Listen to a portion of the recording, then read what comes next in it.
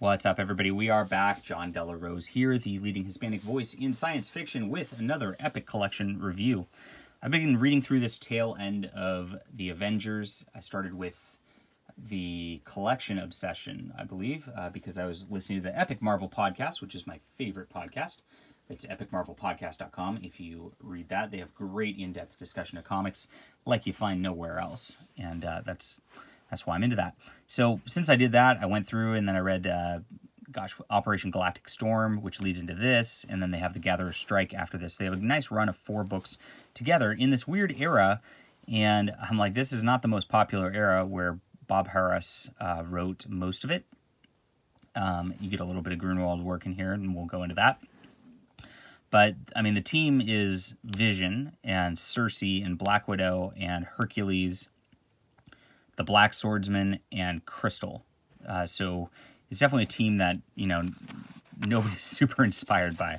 And so it was not all that well-revered. Now, Grunwald and Roy Thomas wrote this beginning, which is the annual crossover, and Marvel had a tradition around this time of doing mini-annual crossovers between different books. And what happens is the epics, so the Captain America epic will collect just the Captain America version of this, and then kind of give a recap of what's happening for the whole storyline. But the main story is in Avengers, so this will all appear completely in the Avengers, which is great. And we have the Citizen Kang storyline, which is really neat. And this is it ties in Kang's history. Captain America goes sort of searching because there's this weird town of Timely, Wisconsin. And if you know the word Timely, it's because Timely is the old Marvel Comics. They were the original Marvel Comics. And so it's a reference to that. And it ties in that there's this inventor there who built the original Human Torch. And Captain America ends up lost kind of in this like weird Timely, which is there's this time travel stuff going on here. And it ends, and the Vision has gone off also. Now Kang, they have backups in all these also, which goes over the backstory of Kang, and it just really lets you know who he is, reminds you of all of his past stories. They're like 10 pages each, really useful stuff. Actually, what I did is I read this, and I went through, because it's a 4-parter, and I read all of the Kang backstory elements to these before going back to this, so I had a little more just knowledge of who he was. And of course, we're in Thor now, so Thor goes after Captain America because he's disappeared, and Thor ends up lost in time also. And then we get some more Kang backstory. We learn about his troubles with his lover and all that. Lots of good stuff. Whoops, sorry, that's here. And after that, the Fantastic Four gets involved, and the Fantastic Four chases after our lost heroes and go back in time. Now look at this. This is like peak 90s art right here. Like, look at that. They're like, oh, I want to be Rob Liefeld, but oof, that's pretty rough. Okay. So we get that, and they get trapped back in time also. The Avengers get trapped along with them. More weird 90s art in the Fantastic Four version. And it's looking dire for our heroes back in time, of course, where this goes. And then we get into the Avengers annual proper, where we get the entire Avengers annual, not just the parts of this storyline that go into this. And they fight Kang. They fight all these villains who Kang's conscripted also. And more 90s Liefeld style art. It's not Liefeld, it's just somebody trying to imitate that. Look at these. Look at these weirdly shaped dudes. They look like little like egg pods. So the art's pretty bad. The storyline's pretty thin. It's a lot of pin-up-y style fights. But Kang has this motivation where he's trying to rewrite time, and it actually ties in all of his backstory because all of those are just distractions or points where he's helping build this. And this is Mark Grunwald's efforts. So Mark Grunwald's really into this continuity universe thing, and so he gets a little wonky with that at times. And he did so here also. So he ties in all of the past stories, saying that, Kang went back in time at various times, and it's all been leading to this as he's been attempting to basically take over the 21st century, which is coming soon. And he's got his lady, and what happened originally was his lady was nearly killed and put in stasis, so he was obsessed with trying to bring her back. and try to find a way. And at the end of this, spoiler, Kang gets nearly killed, and because she knows that he did it for her, really, she is now swapping places with him, and she's going to find a way to bring him back. So, cute ending. We have the Anarchonauts here, which is where the bad guys they face. This is Chronopolis. This is the city of time that Kang kind of developed through this. We have Avengers top 10 villains. Avengers Communicard. Haha. We get this little side story where they go out to a bar. There's a lot of going out in bars in actually this this volume for the Avengers. And we have another backstory of Kang as we kind of learn a little about what's going on there. So that was a fun little event, very enjoyable. Like the art's not the best, you know. I hate that '90s style, but the storyline is a little thinner because it is '90s style also. But I do love the whole continuity bringing in and the backstories that involve the continuity. So it, you know, Grunwald did a good job on that front, and it was fun. That's what matters at the end of the day. So we have Vision and Wanda. And it turns out he's just trying to relive his past a little bit here. The Avengers have some maid here who's very bizarre looking at this point in time. And Bob Harris's storylines are a bit slow-paced. There's a lot of talking and exposition in a lot of these. And a lot of, like, soap opera moments between the different Avengers, which I actually like. I find it kind of enjoyable. I didn't, you know, it makes it easier to care about these characters because, you know, you don't really care about a lot of these characters, and you're like, okay, well, at least there's something going on with them that, like, I care about their lives a little bit. And there's this character, Magdalene, who, there is a gal, and she ended up at a bar, and Hercules recognized her as a villain, and it's not actually her in this timeline. It's, in this timeline, she is just some random gal, and her and this guy are kidnap and try to kill this version of Magdalene, and there's a mystery going on with what's going on with that. So that mystery builds. Vision goes back, and basically he's modeled after somebody who's died, and the inventor, you know, wants to meet him one last time, and there's a little touching moment there also. Good soap opera stuff. Not a lot of action, but good soap opera stuff. Now, the art's done by Steve Epting in this era, and I really like Steve Epting's art, contrary to the annuals. I find that this art is very nice and a very 80s style rather than 90s style. A little on the dark side, but it's all right. So good stuff here. Hercules and Thor end up at some children's hospital to do something. And the gods try to screw with people by having Thor taken over, because he's now Eric Masterson, and they can actually manipulate this mortal's brain. And it's they're just trying to mess with Hercules at the end of the day. And that does come back later in a second. We get a 350th issue, and I guess the 350th issue had all these covers reprinted in it. And, you know, super, super special 350th issue. The Starjammers show up, and they're mad about Operation Galactic Storm. One of them is actually being blackmailed into trying to kill one of the Avengers here by the Kree, and they have this whole knockdown, drag-out fight of Avengers versus Starjammers.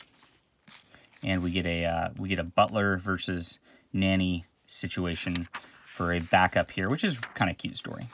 And we get this. I love these sorts of things.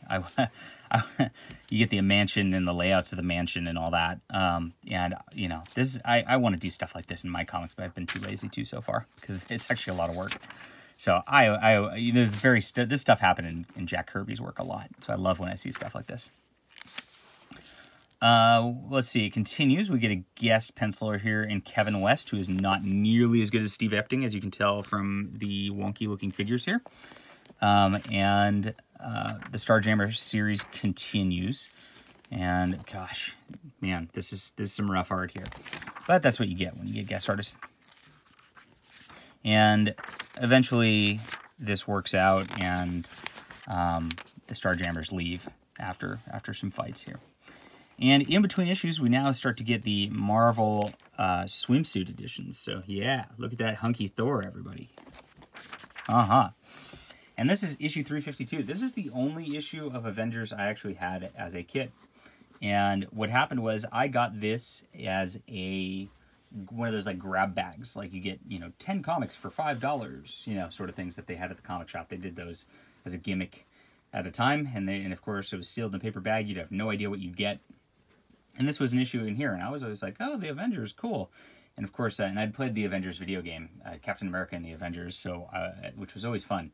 And then I looked in here, and of course, like, I didn't recognize it. I kind of recognized Vision, but like, I'm like, who are these people as a kid? And it wasn't very inspiring. This is a very weird storyline. This was written by Len Kaminsky and MC Wyman, which is Fear the Reaper. It is the title piece of this, and it's a 3-issue storyline where the Reaper, I guess, was dead at some point, and he comes back, and he's got this, like, Cthulhu god giving him powers, and he's got massive powers, and he kind of sucks the Avengers into this vortex where everybody's dead, and all the undead come after the Avengers, and they can't kill them, they can't stop them. It's really creepy, very horror, Lovecraftian story, which really does not fit the vibe of the Bob Harris stuff whatsoever. So it's a strange storyline that I see why I didn't pick up the Avengers from this as a kid, because it's like, what is going on here? They've got all their dead villains come back to life, and here we go. Here's like the weird Lovecraftian hand god thing, and you get all the parts are the same. The art's fine.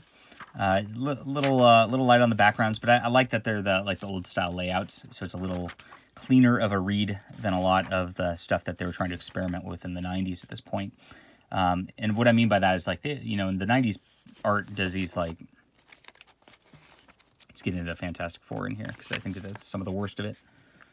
It wasn't all that bad in this, but I've seen worse for sure. Where are we? Fantastic Four.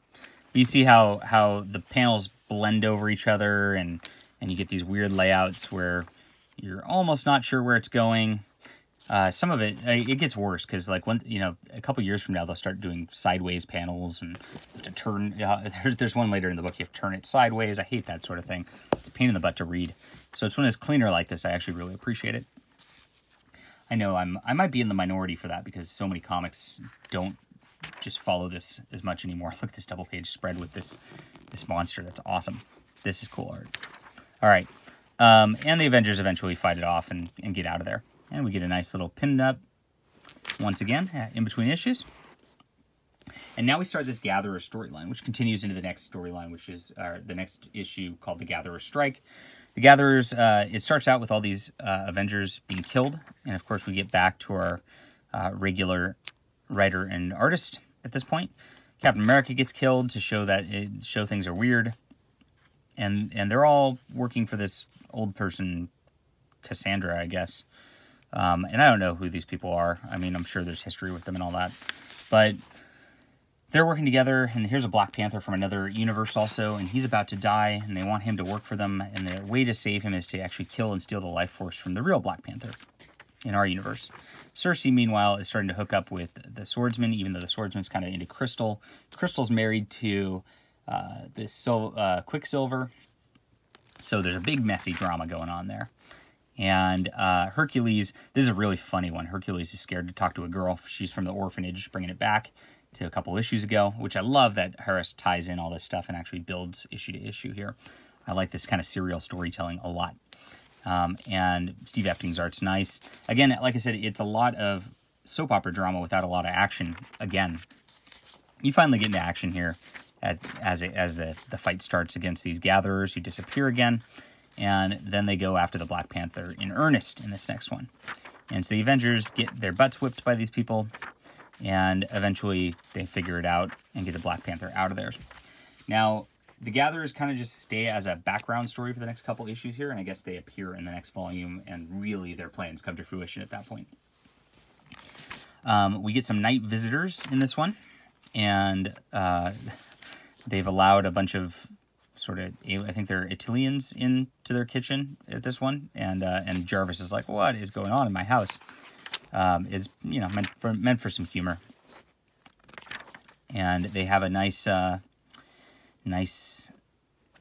dinner party again, just like soap opera drama without lots of action, and that's why this isn't popular. I mean, it's soap opera drama with characters that like really they're like C-list or D-list characters who are in charge of the Avengers at this point for some reason. But I like the soap opera drama. I think it makes for good storytelling and a lot of fun. And this baby gets kidnapped because she is supposed to got some problem, and the Watcher shows up to show it's serious.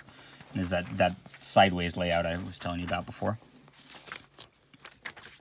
And they have to go to the planet Archon, where these Archons are trying to kill somebody because their rings are no longer going, and they think it's an act of the gods. And the Avengers fly up into space, and then you set everything right, and then they kill somebody anyway. And Cersei ends up then killing the guy in charge who killed her. So and it's pretty dark at the end of this thing.